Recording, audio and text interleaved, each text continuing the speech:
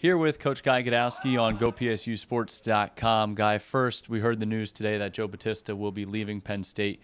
Your reflections on what he brought to Penn State with the hockey program and his contributions? Oh, geez, well, I could go on for a long time about that, but I'm here. I think we're all here. The Division I program's here largely due to his efforts, and we're all, we'll all be forever indebted to that. And so sorry to see him go. Obviously, he's a huge part of the program, always will be. But at the same time, congratulations to him. He's working for a tremendous man and a tremendous organization. So congratulations, and we also, of course, wish him the very best and welcome him back anytime. 5 games in, what have you seen from your team that you like? How are you evaluating the team so far?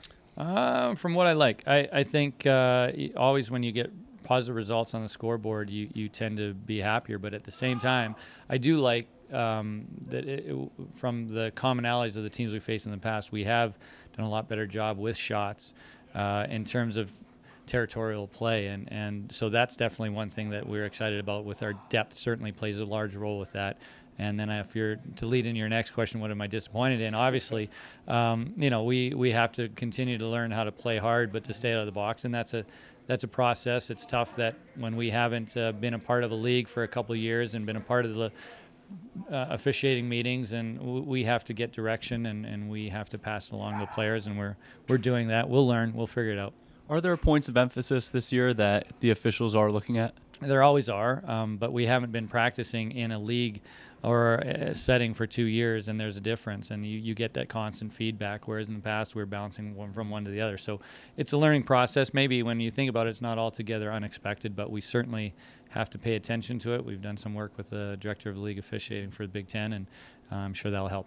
How about some of the younger players so far? I know David Goodwin has stood out for me, Dylan Richard. What have you seen from them, and are they picking up the speed? I know those two are, but how about as a whole? Are they picking up the speed of the college game? I'm very impressed with some of the new players. And you mentioned, too, easy to pick them out because they've had offensive success, and Dylan Richard has the goal of the year so far. I mean, that was tremendous. So we're certainly very happy with him. Ricky DeRosa has been great the last few games and really added to our character and to our identity, and many others, too. I like Zach Sarr adds to that, and the new players that are. I mean, Mike Williamson had a great game as well. David Thompson has played very strong in the past.